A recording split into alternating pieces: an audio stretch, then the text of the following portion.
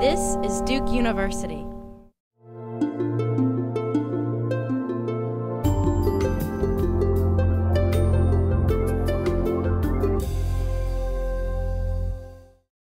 Part of what I'm going to talk about is international accountability and transitional justice efforts, and some of the changes in the last 30 years since Nunca Más, and in particular, the type of litigation that the Center for Justice and Accountability engages in. We work in a field that's where we do what's something that's called universal jurisdiction. And I'm not sure if folks are familiar with that. It's a doctrine of international law which holds that there are certain crimes that are so egregious that the perpetrators may be held to account wherever they are found. It's a doctrine that provided the legal foundation for the Nuremberg trials. And more recent events since Nunca Más include the arrest of Chilean General Augusto Pinochet in London, pursuant to an arrest warrant from Spain, the arrest of former Peruvian President Fujimori in Chile, pursuant to arrest warrant from Peru, the establishment of the International Criminal Tribunals for the former Yugoslavia and for Rwanda, the prosecution of Liberian dictator Charles Taylor in Sierra Leone. All of this these examples show the growing determination of the international community to carry forward the legacy of Nuremberg of trying people responsible for crimes that shock the conscience. As Patrick explained, I'm a litigator. I've actually been a litigator now for 30 years. And prior to my time at CJA, I worked in the US courts, mostly on white-collar crime cases. So I spent many times building big, giant, complex cases back in the day where we had boxes, evidence rooms as big as this room, filled with boxes of documents. And then that changed to E-rooms, where we had computer evidence room filled with all these boxes of documents. And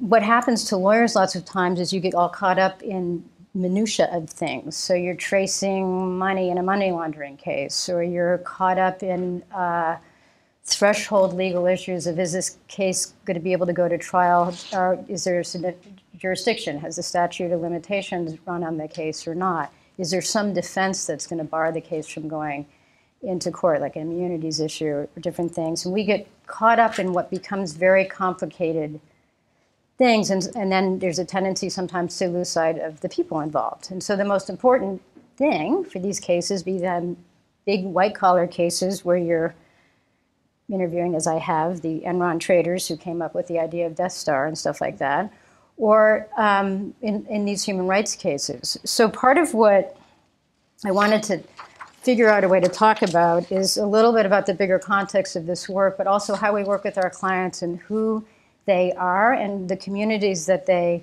come from. We've partnered with Eduardo in the past with a case that we did involving the Markham Massacre. Maybe talk about that a little bit, because you would think as human rights lawyers what we're doing is we're spending our time thinking about, did General Rios Montt know that troops under his command were committing genocide? Or did the former Minister of Defense from Somalia really actually order the bombing of Hargeisa? Or did somebody else do it? Or did General Vitas Casanova, who lives in Miami, by the way, did he know that the 4 American church women were tortured and raped and killed under his watch? Did he know that, 12,000 civilians were killed? So instead we do these other things and we get sidetracked. And not speaking just for CJA, but in general about human rights lawyers, we're often criticized for not being as close to the clients as we could or should be, or the issues. And so part of what I would like to, what I hope is ultimately a paper, is think about more is how can we do this better. The Center for Justice and Accountability was founded by a torture treatment therapist who was treating a Bosnian survivor who had ran into his torturer in San Francisco and became re-traumatized by that experience. He ended up at SF General having had a psychotic break. And because we were founded by a torture treatment therapist, we've always been more connected to our clients. We're part of the National Consortium of Torture Treatment Providers. We're part of the California Consortium of Torture Treatment Providers. So we have more of a focus that's client centered. And we, in the cases, in order for a survivor of some of the stories that you just heard from Kimberly and to testify, it's a very, very, very difficult thing to come forward and tell your story. And so the people who choose to do this, so all the plaintiffs in our cases are people who choose to do this, have something in common, and one of the things is resilience.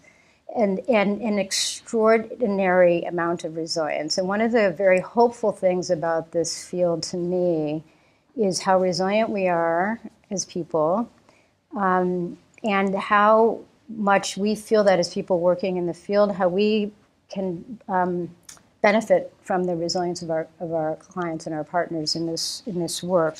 Because the stories are really hard to hear. I was having a hard time listening to the stories in the last presentation. So imagine what it's like if you have to tell that story again of what happened to you, and you have to tell it first if you get asylum in this country to your attorney, then you have to say it to the asylum officer, then you have to say it I don't know how many immigration people. If you're going to be in one of these cases, you get deposed many times. You're in court, you're cross-examined. It's re-traumatizing. So our clients know that if they're going to have to tell their story again, that they'll go through a period of having the nightmares come back.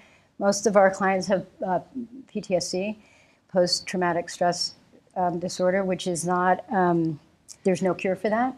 So you can learn to control it and management and have and part of getting involved in this litigation is having some control over the experience. That's a way of owning your experience, but it never fully goes away. So we had a case a number of years ago that went to the Supreme Court against General Ali Samantar, the man I mentioned who was the Minister of Defense from Somaliland, who lives in Fairfax, Virginia, if you ever want to visit him. And our client, Basha Yusuf, when we were getting ready for him, he wasn't even testifying, but we were just going to the Supreme Court. And he was having mixed feelings about going in a way, because he knew it was really important, but he also knew it was going to be really hard for him to get back to work, because he was going to have to spend all this time thinking about it when he worked in a tech company, and it was hard for him to come back to work after he had spent time having to relive his 6 years in solitary confinement, being tortured many, many times. And the other thing, I'm a little bit out of order here, but one of the things I want to say about Mr. Yusuf is, so he was in solitary confinement for 6 years in Somalia under the Siad Barre regime. And it's not total solitary confinement. Like once a week, they would get out for an hour. And he was in a row of men. There were 15 men in a long row. And they were all people that were arrested because they were part of a civic group like the Rotary Club. And they were trying to organize to have the teachers paid more and to have the garbage picked up and stuff like that. So that was a threat, right? Because they were organizing and doing something that the state found threatening. So one of the coping mechanisms, which is part of this whole resilience thing, that they developed is a knocking code, so they could communicate with each other through the cells, kind of a Morse code. One of the prisoners had a copy of Anna Karenina. So Somalia, as you might know, was a former British and Italian colony, and Somaliland is still English-speaking and in Yemen. So they had a copy of Anna Karenina. They knocked the whole book out, letter by letter, word by word, all across this row. And he says that's part of how they kept their sanity. Was they also had a Time magazine that they knocked the code out. So part of what's really interesting about this work is meeting the people who were already really interesting in their own country, right? Somebody who's organizing to make his community and neighborhood a better place, gets arrested for doing that, comes out of prison after this horrific experience, makes it to Atlanta, Georgia, and then chooses to become a plaintiff in one of these lawsuits. And knowing that they're not, in our cases, we don't really hardly ever collect any actual money or anything like that. It's to make a bigger, it's to make a bigger point. So it's the privilege of working with like Abasha Yusuf is, I can't begin to say how important it is. So I promised that I would give a little bit of an overview. So in the past, how does this litigation happen? There's 5 different arenas where these types of cases go on. There are the tribunals that I just mentioned, the ICTY and the ICTR. There's the International Court, which I'm sure you're all familiar with. The ICC was established in 2002. There are regional bodies where lawsuits are brought against the state. So there's the Inter-American Court, and there's the European Court of Human Rights, and there's also a regional body in Africa now that hasn't really started litigating. But those are against the whole nation state.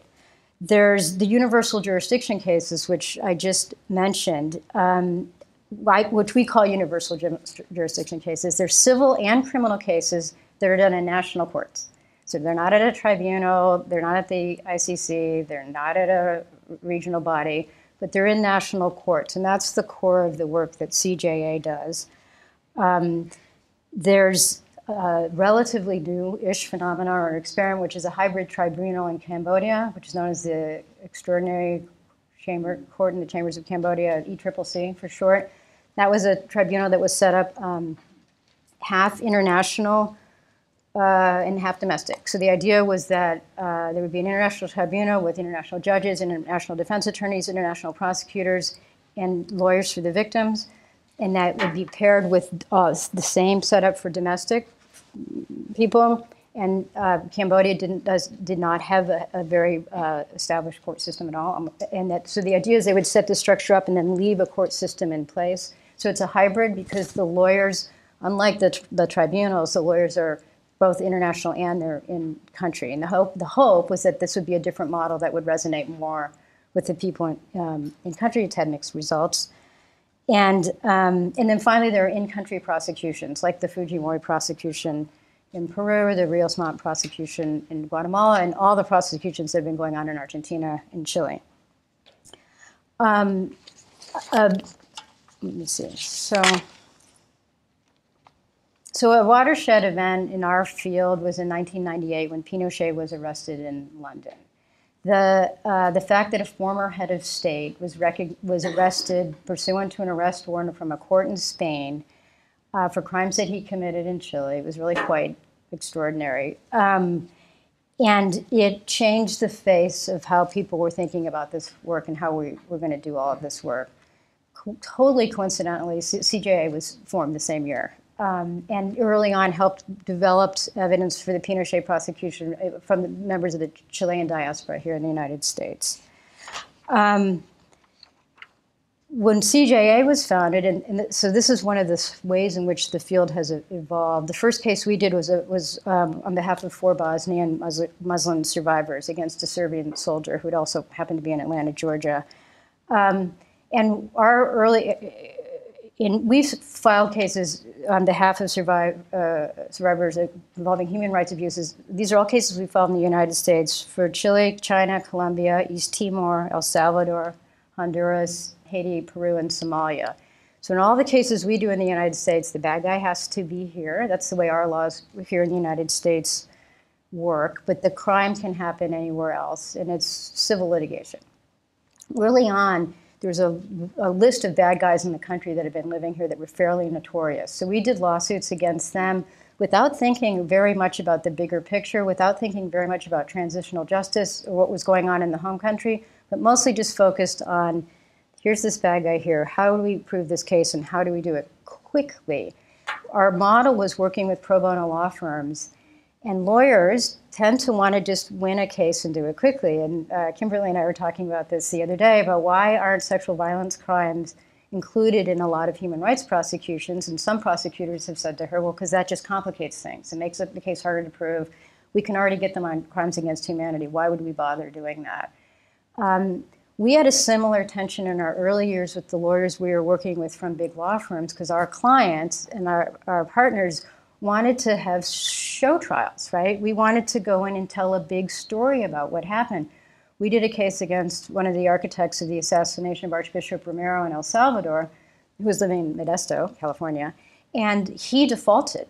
So he didn't even show up. But we put on 3 days of evidence about what happened that day, including eyewitness accounts, including getting in the photographer who took the pictures right afterwards, testifying, so the pictures came into evidence, including Reverend Whiffler, who was the last person to receive communion from Romero, Bob White, the ambassador, for those of you who saw the retro report, but the ambassador who stood up, the U.S. ambassador to El Salvador who stood up and spoke the truth about what was happening there, and Al Haig fired him.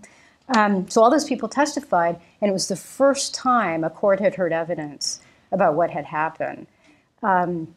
So our outside counsel, by that point, we were understood and appreciated what we were doing. But in a default case, you don't have to do anything. You just win if they don't show up. But so part of why we were doing this was to help create a record of truth, and in the hopes that at some point in El Salvador, if the amnesty law is ever repealed, there's a prosecution there, that this evidence can be useful. So we started working in more of a transitional justice context, which is what you're going to be speaking about, and using our cases as a vehicle for something bigger. So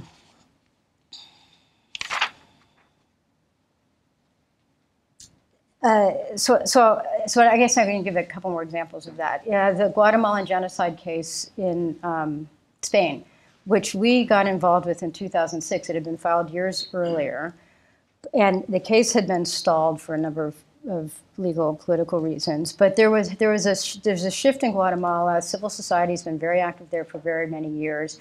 There were more and more people that were focused toward doing some type of litigation in country.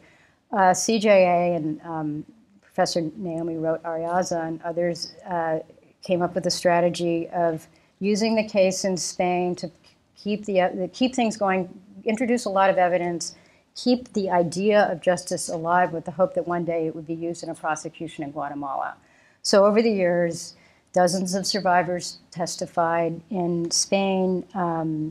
Expert witnesses testified about genocide, about sexual violence, about Plan Sofia, which was a document that had all this evidence of how the police and the military were working together, and with no idea of what would happen and when it would happen. But a conscious decision that was evidence would be used somewhere else. And the Guatemalan Evidence Project was developed that OSI funded with the idea of gathering information about the structure of the military and the police that could be used in either a trial in Spain, a trial in Guatemala, in the Inter-American Court, wherever.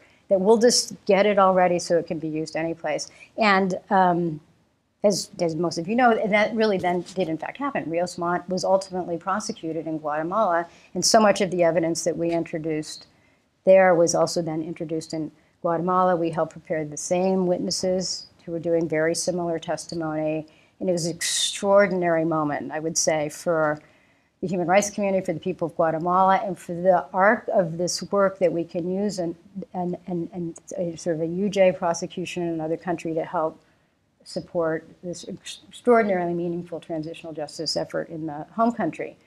Sadly, 10 days later, politics intervened. The conviction of Rios Montt on genocide was reversed. For political reasons, which is extraordinarily discouraging. But at the same time, it's important to recognize, what had happened. I mean, nothing like that had ever happened.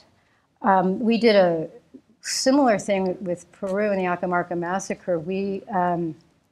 We were approached by some civil society groups in Peru because 2 of the people responsible for that massacre were living in the United States, one in Maryland and one in Florida. And there were 2 victims groups and those victim groups, people who had organized for years with the hope of having justice someday. They had lawyers. They were working with lawyers in country.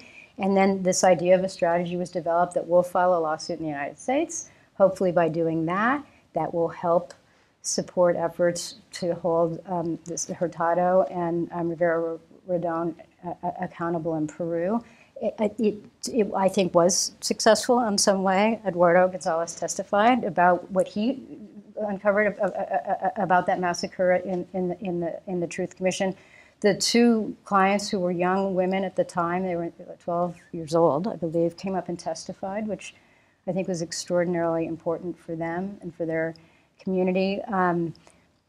Hurtado was ultimately extradited to Peru based on human rights crimes, which to our knowledge is the first time that anybody's been extradited from the United States to another country based on a human rights issue. Our country, we are happy to deport people, but we're not as interested in honoring extradition requests. We have a case right now in Spain, the Jesuit massacre case from El Salvador. One of the defendants from that case lives in Boston, Massachusetts, and he was recently convicted of immigration crimes, and there's an extradition request pending from Spain. Now, we don't know what our government will do, but if they do extradite him to Spain to stay on trial, it will be, again, one of these really extraordinary moments in this field. Okay, so that's sort of, I'm chaptering that for a minute. I wanted to, other sort of changes I wanted to say is the issue of sexual violence that we've heard a fair amount about today. Early on in our cases, we didn't focus also on sexual violence charges, and I don't think others in the field did. The first time we did was in a case that we filed in 2004 against, it was filed in New York against Emmanuel Toto Constant, who was head of a death squad in Haiti called FRAP, the Revolutionary Front for the Advancement and Progress of Haiti. They used a systematic campaign of rape against women to silence the opposition. They raped the mothers, wives, sisters, and daughters of pro-democracy activists and women who were pro-democracy activists, and not just once. They would go again and again and do this. The women in Haiti, which is different than I think some of the stories we heard, banded together and formed a group, and actually one of our clients and her fellow survivors actually developed a play that they would put on about what had happened to them. So anyhow, Constant moved to the Bronx, New York, and became a mortgage broker. And we filed the suit on behalf of the clients using as does, though, because it was still too dangerous for them to go public. He defaulted, so he didn't appear he was deposed in this case and was involved in various ways, but then he defaulted, so he didn't show up for the damages hearing. But so our clients, we filed a whole lot of motions so that they could testify behind a screen. So they got to have their day of court, they got to testify, and they got to do it while protecting their privacy, which is also just extraordinarily important. And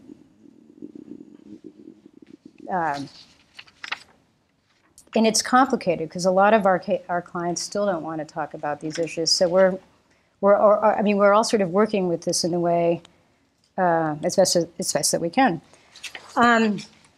Another really big change that's happened in this field is what I like to think of as transnational litigation. And the example I have of that is, it's again involving Haiti. There was, in 1994, there was a massacre in Gonaïves that became known as the Rabateau Massacre, where dozens of unarmed citizens were killed. And there was a period of democracy in Haiti where the BAI, I don't speak French, but anyhow, a BAI, an in-country group of attorneys, human rights attorneys, and the Institute for Justice and Democracy in Haiti got together and were and partnered with some government lawyers, and they had the Rabateau Massacre trial. So it was a prosecution that was done in adherence with what we would say international law standards. It was fair, it was open, and a number of people were convicted of their role in the massacre, including Colonel Carl Durelian, and there was a judgment against them, a monetary judgment. There's another coup. People are released from prison. Durelian is released from prison, moves to Florida, wins the lottery, goes on TV, has a big check. And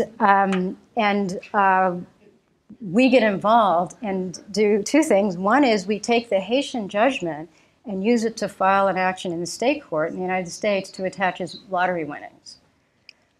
Again, first time a human rights judgment in another country, in Haiti, is used in a US court in the United States in this way, because in civil litigation, you can't attach or get anything unless you have a judgment. And then we file our regular federal human rights lawsuit. This case goes on for years and years and years and years and years, as these things always do. But finally, when we have our trial in Florida, our client, Marie-Jeanne, we have two clients that testify. She comes up from Haiti. Now, here's a woman whose husband was killed in this massacre. She's very poor. She has young children. She's part of a victims organization that's been organizing for years around the massacre, which is a dangerous thing to do in Haiti. She goes to Port-au-Prince to take a plane to come to Florida. She's never been to Port-au-Prince. She's never been in air conditioning. She's never been in an airport, any of this kind of stuff. She then comes to Florida, never been in an elevator, never been in a courtroom, and she's coming to testify. And the only way we got her actually even in the country was getting Nancy Pelosi's office involved, because our government doesn't like to let Haitians in because they think they're going to stay or whatever.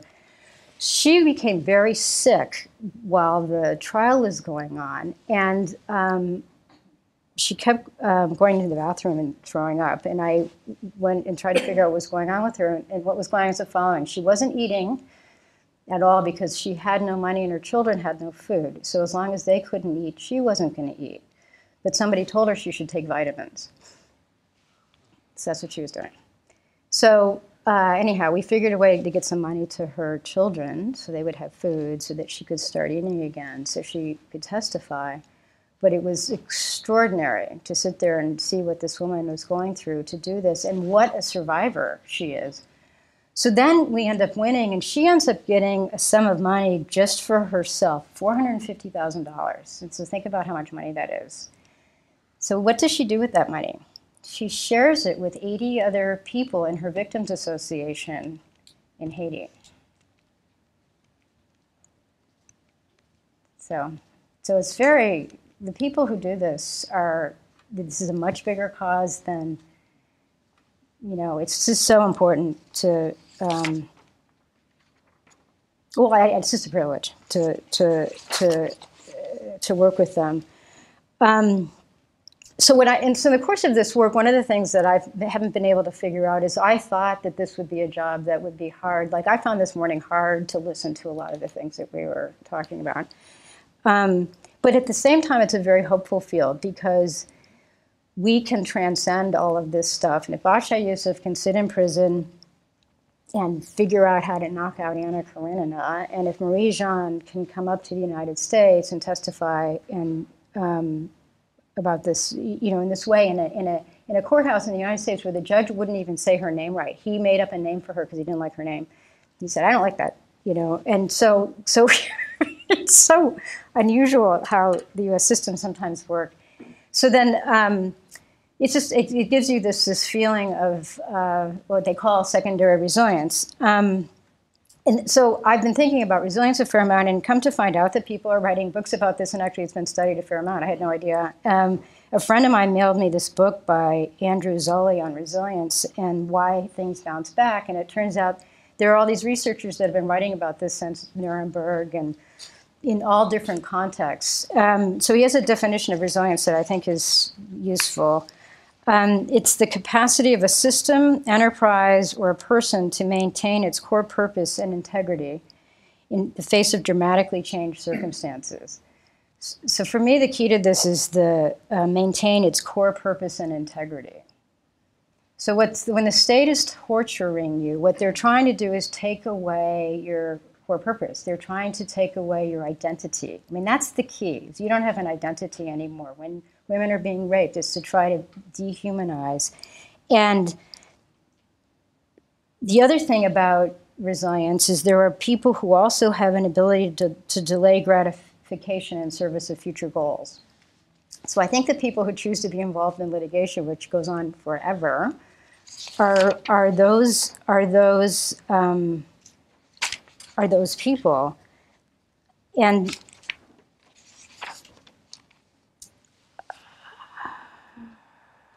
so I think part of our challenge is how do we as lawyers and how do we as the human rights community more fully appreciate and understand the individuals, and not just the clients, because it's also the witnesses, because often you're not a client in a case, you're not a plaintiff, so you don't have that identity, but you have a really important part of information that you're going to have to testify about. And then how do you feel connected to the lawyers and the people that you're working with, and then to the other people in the cases? One of the things that we've started to do at CJA, we've done this twice, is have client conferences where we've brought together clients from across cases and countries to talk about their experiences as survivors. And one of the things that's so we had this one day, and there we had two clients, one from Honduras and one from El Salvador, with El Salvador, and had been living in Sweden because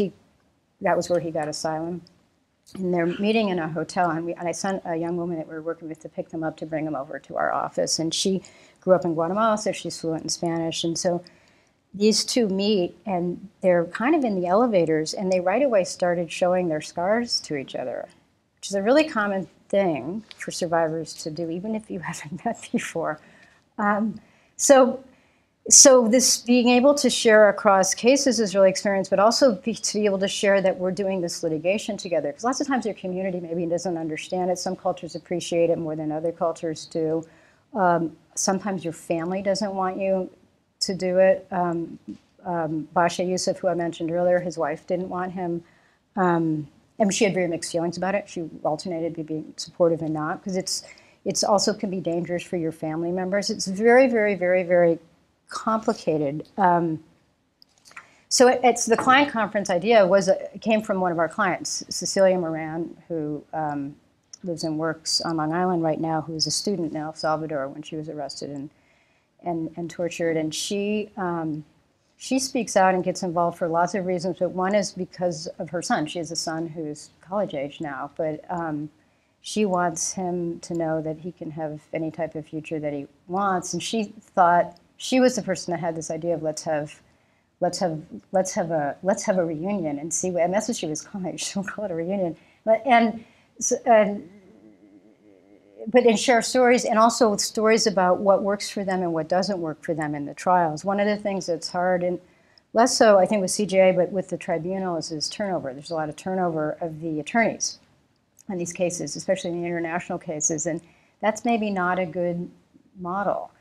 In the national court prosecutions, it's different because you're working with the same people all along. Let's see. I guess I also wanted to mention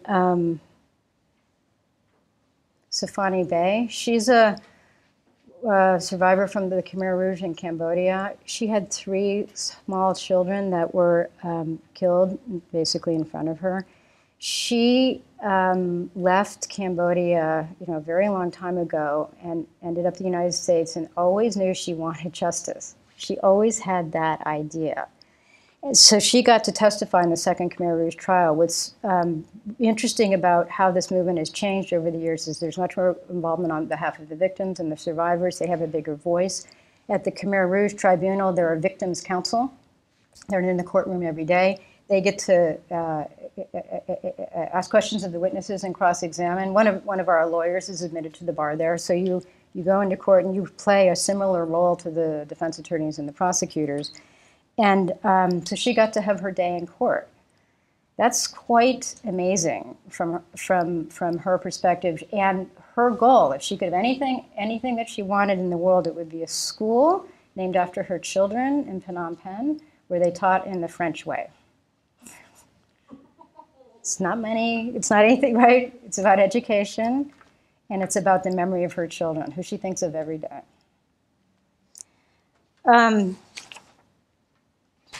So wrapping up, the other thing that's been going on, of course, is a big backlash to this type of litigation in Spain, which was a great progressive hope for universal jurisdiction litigation. There have been 2 series of reforms that have happened that have greatly restricted the reach of these laws, but due to outside pressure from principally China and the United States. The Guatemalan genocide case and the Judges Massacre case are still going forward, but the future looks not great. I mean, there's a lot of attempts to try to make it better in Spain, but we're not sure what's going to happen. Here in the United States, the Supreme Court has greatly limited the reach of the Alien Tort Statute, which is one of the two laws that we use. One of our cases, there's a chance they'll grant cert in one of our cases again, so we're all a little bit nervous about that. In our cases here in the United States that are civil cases, amicus briefs get filed by the Kingdom of Saudi Arabia, by the government of Sri Lanka, by Rumsfeld. You know, it's Attorney General Mukasey. It's quite an array of people that don't want these lawsuits to go forward and pay attention to civil litigation here in the United States. So we have to keep being nimble and rolling with it and changing and looking at state law claims again. The other thing that I think we need to be much more mindful of is backlashes in the home countries. Well, we've had the national court prosecutions, which we just saw in Guatemala. There's been a different type of backlash in Peru, I'd say. We don't, obviously things are looking great right now in Argentina and Chile, but it's a thing to be mindful of. And I think the other thing that's really, really, really, really important for litigators is to work with a larger, broader community and civil society and to build the cases with an eye towards using them as a vehicle and an organizing principle, and really taking your time to make sure that you've built the right coalitions and the right bridges and you have all the right relationships set up. A real benefit of being a US-based organization is that we're perceived as being independent, so sometimes that's a real benefit. I mean, it can be not always a benefit, but sometimes we can come in and be a little bit of the other, and that can help smooth the way for some of these cases. We slow things down or speed them up, oftentimes depending on what our partners want and what they feel is important. And then just coming back again to the point about the clients is, and then they have to be in it with you too. They have to feel that this is about them and their legacy and their story. And I do think that's the part that CJA does really well, but we could also do much more of. So, thank you for inviting me and for keeping the spirit of Nunca Más alive. You mentioned that some of the people that you were prosecuting made their way over here to the U.S. and started, like one of the guys you said became a mortgage broker. And I guess one of the questions that came up in my head is, like, how are they able to get here when they've done those crimes in other places?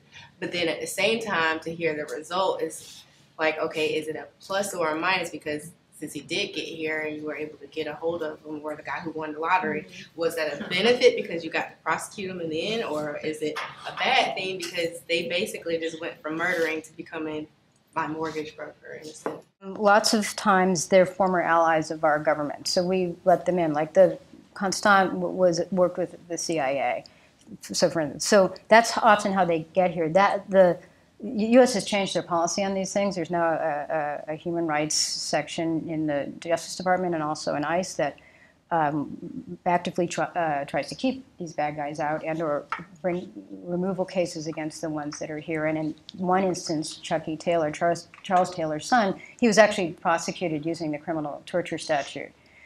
So that's changing, but actually, in the case of the Constant, the one who's the mortgage broker, he's in prison right now in New York, because we also then worked with the Attorney General's office to help with their prosecution of him on mortgage fraud.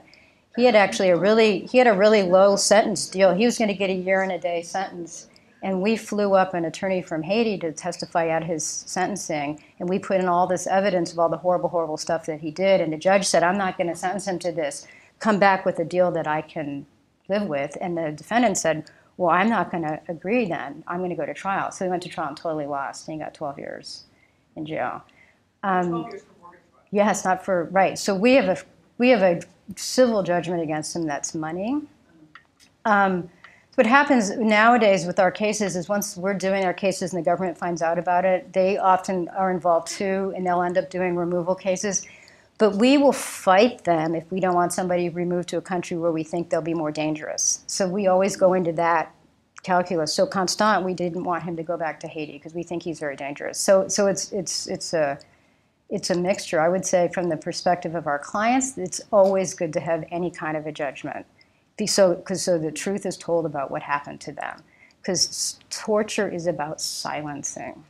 Having trials to create a narrative of truth. And it seems like it's simultaneously a collaborative narrative of truth. Because you have different partners who are structuring how that narrative comes together as it is prepared to become testimony. It's also edited because it's not just the words of the testifier, it's shaped by the litigator in terms of how it might be used. And it also seems to me this is a process that the opposition has the opportunity to co-opt and use at the same time as a way of actually undermining the truth that comes about. Yeah, in litigation, you have to work within some ground rules. So you're right that the testimony has to be shaped, presented in a way that it actually will go into evidence. But and then the defense attorneys cross-examine. So is that what you mean about the other side? Well, right, and the other side, I imagine, uses outreach to other forms of shaping the narrative. Oh, absolutely. Oh, sure, absolutely. They say. So it's a battle of the truth for history. Oh yeah, no question. Yeah, sure. The other side has their own PR, and Rios Montreal is a perfect example. He had huge PR machines talking about all he was doing is making the country safe from communism. There's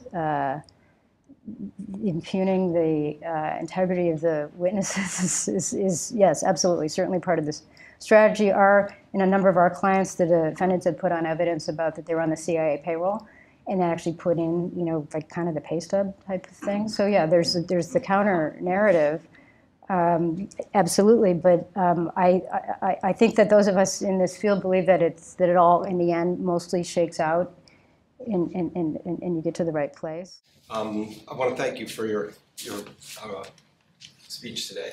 But my first comment was about you made a comment that PTSD is not something that's ever cured or goes away, and I wanted to push back against that. I'm a clinician and a researcher. I study justice mechanisms around the world, looking at the psychosocial impact of justice mechanisms. And I think it's probably fair to say that this notion that people get closure, this idea that they can close that wound that they had, I agree 100% with you. That, someone who loses their wife, their son, their daughter is raped, that never goes away, of course. And I completely agree with that concept that no one will ever achieve closure regardless of justice outcomes. But the separate issue of whether or not PTSD can be cured and go away, I would disagree with your comments on that. There really is pretty good evidence now that under some circumstances, with the right treatment, PTSD absolutely can be cured. So I would draw a distinction between those two. Okay. Then the second comment I wanted to make was about the idea of resilience, and you define resilience as maintaining that integrity. And people in the PTSD world have been thinking about resilience now for about 10, 15 years. And actually, it's kind of interesting. I like the distinction that people have drawn. What you're defining as resilience, they've tended to define as resistance. That is, and not changing and maintaining. But resilience is someone who experiences bad things from something bad happening to them and then bounces back, using that kind of classical sense of resilience as a sense of bouncing back. So they've drawn that distinction between those two. Well, thank you. The only point I want to make is about the closure point. I actually do think people get closure. I do think a lot of our clients get closure, but about what happened to them, but I don't think that they ever fully escape having recurrences of the trauma coming back up. And I'm not saying that there aren't cures, because maybe my information is out of date. But I mean, to me, it was described to me by one of the psychiatrists that we work with as it's a little bit like alcoholism or something. You can be sober, but right, and fine, but there's still sort of a tendency. But I think that So I don't really know what the field, I'm just saying what I'm saying, but I do think people get closure in a way that is meaningful. Not everybody, obviously, but some people. I guess I'm not quite sure how to ask this question, but I'm curious, in some ways harking back to the question that Aaron asked this morning about this complex relation between something like the civil society, in which I would put an organization like the CTJ, vis-a-vis the state, right? Sort of making demands on the state. What does it mean to, and it's just curious what you're thinking about that. How is the state understood? And then, of course, what I'm also interested in is the cross-cutting difficulties in trying to think about what comes from making a universal jurisdiction case, which is incredibly important. It opens up all these different doors. With a lot of the stuff people have struggled around in Guatemala, does that then undo, or does it sort of take some of the pressure off more national level state responses to this? And it's not judging, I'm just curious what you think about that, this sort of tension. From our perspective, the end goal and the right goal is a national court prosecution in country. So you would never pick the cases that we do here in this country first. You can only bring the cases here if you can't bring the case in the home country. That's the way our laws work in this country. So I would never, so I would say that they're a tool with the ultimate thing to be the national court prosecution. Our two Peruvian cases up here actually are on hold in our state in favor of the prosecution that's going on in Peru. So and we have a case involving the man responsible for torturing and killing Victor Jara in Chile, which we will stop that at any moment if the prosecution in Chile moves forward.